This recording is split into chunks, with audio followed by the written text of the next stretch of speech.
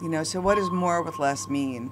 And so our role in it, I would ask each sailor, each military member, each, employee, what does more with less really mean when I say it?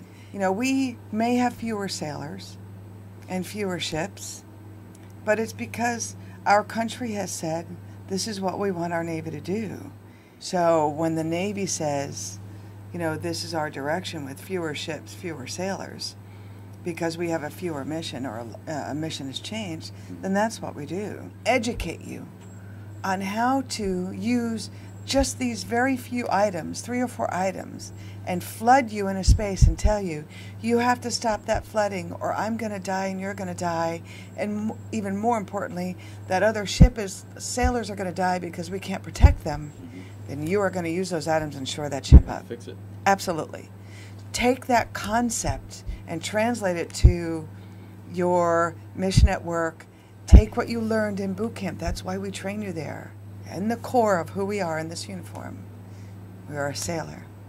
We're a military member. And we learned a long time ago, and it's in our memory, it's in our core, how to do this with what we are given and make it work and not complain about it because lives are at stake. Absolutely. Translate that concept and finding a way to make it work with what you have. Don't wait for things to happen to you. Make them happen for you.